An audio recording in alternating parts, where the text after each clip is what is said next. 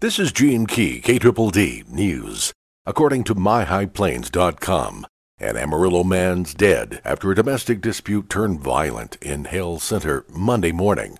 Police say 30-year-old Ray Fernando Rodriguez, Jr. was shot by his girlfriend's dad sometime around 9:30 a.m.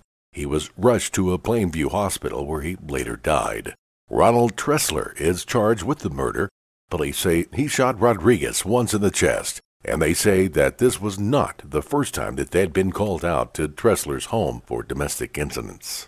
Amarillo.com reports electrical wiring problems sparked a fire in an Amarillo home Tuesday morning. Shortly after 5 a.m., firefighters were dispatched to a blaze in a home at 1614 South Lincoln Street. No one suffered any injuries from the fire. Firefighters declared the blaze under control around 5:45 a.m. According to morenews.com, Moore County received a new designation from the National Weather Service for being storm ready. Representatives from the Weather Service were present at Monday's meeting. A sign designating storm ready was presented to the commissioners. Emergency management vehicles will be receiving a technological upgrade. Commissioners approved an expenditure of $8,172 for the purchase of GPS tracking technology.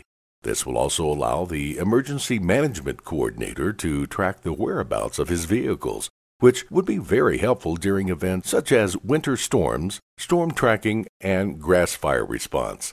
Commissioners also directed Tommy Brooks, who oversees the Emergency Management Office, to check into the cost of installing similar equipment and to county maintainers as they also respond to weather and fire-related incidents.